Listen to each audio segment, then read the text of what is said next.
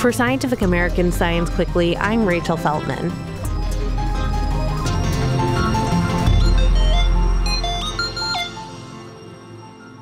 Representative Eric Sorensen of Illinois spent 22 years forecasting the weather on television before winning his congressional seat in 2022.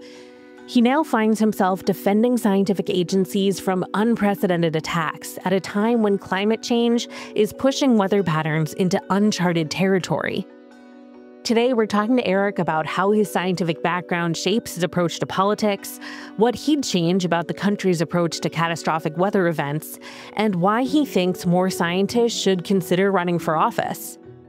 Thanks so much for coming on to chat with us today. Oh, it's great to be with you. I'd love to start with a little bit about your background as a meteorologist. How did you get interested in the field, and what was your career like? Yeah, I grew up in Rockford, Illinois, and I grew up afraid of storms. I grew up afraid of tornadoes, right? And I just had this intense reaction every time they occurred, and I wanted to learn more. I'll never forget, I thought it was a punishment when my mom and dad took me to the library. They were like, all right, we need to get Eric to learn more about weather, right? And so I'm just like, as I started learning about it, I was hooked on it as a kid. And so all I wanted to be was the meteorologist on TV. And you know what? I got to do that for 22 years. And it was awesome. Yeah.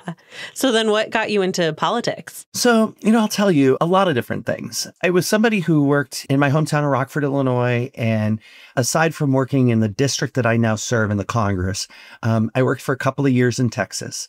And I am a believer and a lover of science. Everything that I do, I'm thinking about what is the scientific angle to whatever we do. And I'm sitting in the weather center. I'm forecasting the weather at WQAD TV in the Quad Cities of Illinois and Iowa. Hi there, everybody. Meteorologist Eric Sorensen in the Storm Track 8 Weather Center. And the top story was our Congresswoman Cheri Bustos announced that she was retiring. And the news anchors across the studio from me, they pointed at me and they're like, you need to do that. I'm like, I don't want to be a politician. That's stupid. That is the dumbest idea I've ever heard, right? I honestly was watching the ceiling fan go around, trying to go to sleep that night. And I thought to myself, why wouldn't I do that? Right? We were going through a pandemic where we didn't have enough communicators of science. As we were understanding it, as we were learning it, we needed to communicate it. We only had one Anthony Fauci. We needed 10,000 of him. Yeah. And so I realized that it wasn't so much just meteorology, but just by being there for people every day and really being trusted, it was the recipe for being elected to Congress. Because I'm going to tell you, I was a total nerd in school. I would not have been elected the treasurer of my high school class. But the first time I ran for Congress, I won.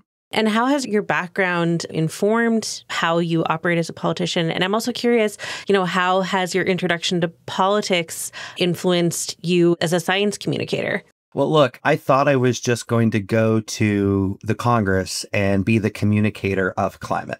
I thought that that's going to be the lane that I need to travel as a meteorologist. Okay. And in many instances, that's what I do. But then to be an outsider elected to Congress, it's a unique perspective, right? Because nobody communicates well there at all. We don't communicate any of the that people need to know about. And so I get there and I realize, oh, wait a minute. Congress has an approval rating of 20%, something like that, for good reason, right? Because nobody there is doing a good job of communicating back home that they're doing their jobs or that they're connecting with people or creating these solutions. And then for me, I will tell you one of the things that has helped is I don't have a background in politics, right? If my background is in science and communicating science, I have to challenge people on the other side of the aisle a lot, but they're not afraid to work with me, when we need to do some important things. And what have some of your biggest accomplishments been since you were elected? I'll tell you, in the first Congress, one of the things that it's not necessarily related to science, but it was making sure that we passed the All-American Flag Act. It sounds really minuscule, but the federal government spends a lot of money on flags and they should be made in America. by American fibers and making sure that the grommets are made in America. It is something simple sounding, but it was really hard to get through the Congress, and people have been trying to do that, and I was able to do that. Now, I'll tell you, things have changed in this Congress. You know, as you have President Trump that decides that he's going to go after, and DOGE goes after the National Weather Service, and how important these things are and how important the science of understanding climate is. As he goes after it, I am the pushback, right? I'm leading that pushback to make sure that we're going to stand up for science and stand up for meteorology and climatology. Yeah. Well, and I would love to talk a little bit more about that. You know, what have you and your colleagues been doing in response to these attacks on the National Weather Service? I didn't think that I was going to have to argue the importance of the Weather Service, but, you know, I'm so glad that I'm here, right? And then it was finding members on the other side of the aisle that understand the importance of it. So Congressman Mike Flood, he's a Republican out in eastern Nebraska. Also, I want to say, as a meteorologist, I have to work with a guy named Mike Flood. I'm just like, I have to. Right. And so he, like in eastern Nebraska, they get a lot of tornadoes. Yeah. And so we put forth a bill, and we're championing a bill through the Congress that says that National Weather Service employees are essential and that we need to hire them back. And we're seeing success. We're seeing that the Trump administration is turning, and now NOAA is able to hire these people back. I'm working with Congressman Nathaniel Moran. This congressman is in the reddest part of Texas, but also it's Tyler, Texas. It's the only place that I worked outside of Illinois. So we have this like common bond because I worked at KLTV. And so it's how are we getting the important weather information to rural America? And we started working on that before the tragedy happened in Texas. And so it's how can we make better policy that is not just going to be reactionary when we have these climate fuel disasters. It's how are we going to be upfront before they occur? Yeah. And do you think that your colleagues in Washington in general and the administration specifically, do you think most of them understand the breadth of what the National Weather Service does and how important it is? The tragedy that occurred in Texas, that's in Chip Roy's district. He is one of the most conservative Republican members. So he understands the value of it. He's not coming out against this now. Right. Because it happened to him. Tornado Alley, Oklahoma and Kansas and Texas and Louisiana and Mississippi and Alabama, these are all red states. Or if you look at these hurricane-prone states, much of the same. Texas, Louisiana, Mississippi, Alabama, Florida, they're red states, right? So we can't politicize the science of meteorology. And I would even go even farther than that to say we should never politicize climatology either. Yeah. And speaking of the politicization of climatology, we were just talking on the show recently about the push to pull back the endangerment finding, and the report that doesn't just seem to attack the endangerment finding specifically, but does a lot of undermining the basic accepted science of climate change.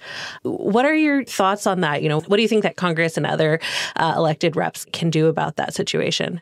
Well, I think it's fascinating to me, the far right, and they're trying to make it more mainstream, that they want people to believe that somehow there's climate modification going on, or that there's some sinister, like airplanes are spraying chemicals into the air, and there are all of these nefarious reasons for what you're seeing, as opposed to understanding the basic climate science that says that humans are causing it, but in a different way.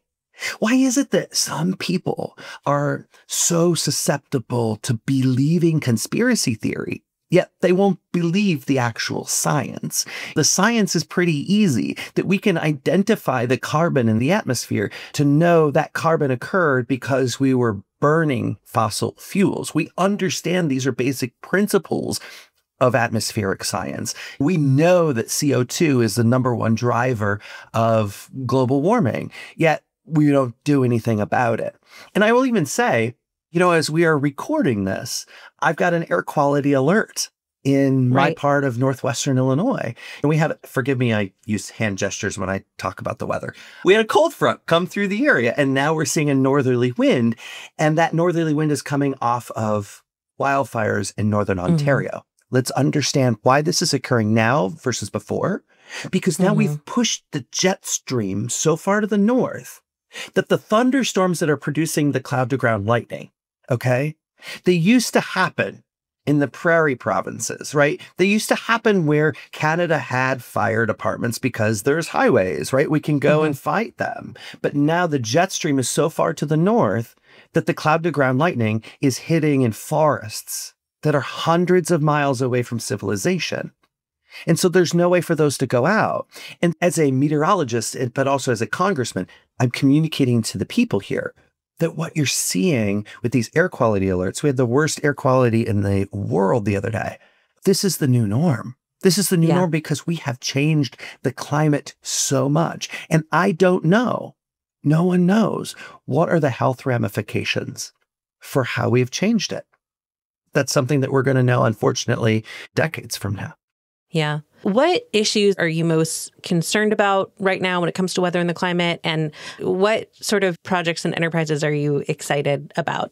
So, look, I worry that we may have people become apathetic when it comes to the climate crisis. I wish that we would have done more. I wish that we had curbed our emissions, that we had done that in the past 10, 20 years when we understood it, as opposed to just arguing over it. One of my motivations is to be the science guy, the meteorologist that's not afraid to work in the middle of the aisle, to be able to get people to understand that we need to move this forward. We need to make sure that we're innovating, that we're sustaining the next generation. Also, that it's smart to do right by the next generation. Let's talk about those things. So I do worry that as I am finding movement to move forward in the center of the aisle, even in a Trump administration, it is occurring, right? I worry that as I move people forward, we're going to lose the people that are maybe to the left that will say, it's too late because why did I try so much? And so we do need to make sure that we don't give up on this. Yeah. It's not worth giving up, and we can't do it. Yeah, absolutely. And what are you feeling optimistic about right now? I'm really excited because I've been working kind of day in, day out right now. After the tragedy that we saw on the Guadalupe River in Texas, when I started seeing politicians just pointing fingers at each other, and I'm like, that's not going to solve a problem. Or do we argue how fast FEMA is going to get there afterwards? Why aren't we looking at what happened before? In the same respect, when we have an air disaster in this country, we have the NTSB. The NTSB goes and looks through every piece of data before the disaster occurred, everything that led up to it, so that we can change the policy, that we can change design. I look back, 1985, there was a horrific plane crash in North Texas. It was Delta 191 that hit wind shear. It hit a microburst from a storm, and it crashed and killed a lot of people. I was 9 years old. It was the first thing that I really thought about when I was like, oh, meteorology played a role here. Well, we don't have this type of air disaster happening because we implemented Doppler radar at the biggest airports in the country now. So we can identify it so that airplanes don't go into it. But that finding needs to happen every time there's a weather disaster. And so I'm proposing an NWSB of sorts. Why can't we go back and look before the tragedy occurred, every piece that went wrong? Because I think you're probably going to realize that it isn't necessarily in our lack of understanding of science. It's going to be in social science. It's going to be how do people perceive risk?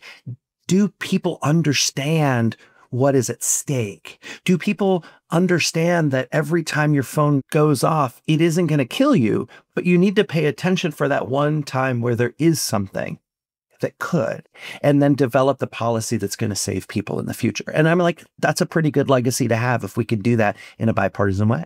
Yeah, absolutely. Is there anything we haven't touched on that you think is important for us to talk about before I let you go? A lot of people, they said there's no way that a meteorologist could be elected to Congress.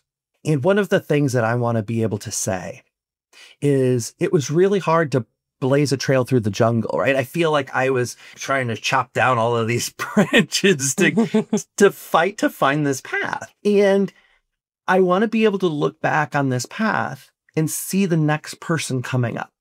I want to be able to see other people say, I want to take part in this. I feel like I can make a difference.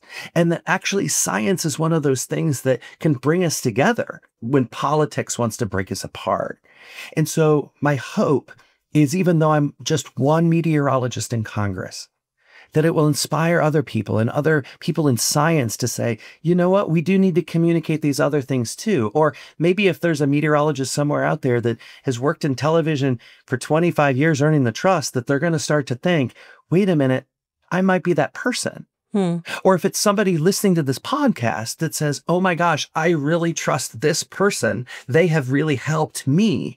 Maybe I need to reach out to them and say, did you know there's a meteorologist in Congress? I want you to do this because you've helped me. That's what public service has to be about. Well, thank you so much for coming on to chat with us today. I really appreciate it. Oh, it was great. And I hope to be on again in the future if you'll have me. Absolutely. That's all for today's episode. We'll be back on Monday with our weekly science news roundup. Science Quickly is produced by me, Rachel Feltman, along with Fonda Mwangi, Kelso, Harper, and Jeff DelViscio. This episode was edited by Alex Sugiura. Shayna, Posses, and Aaron Shattuck fact-check our show. Our theme music was composed by Dominic Smith. Subscribe to Scientific American for more up-to-date and in-depth science news. For Scientific American, this is Rachel Feltman. Have a great weekend.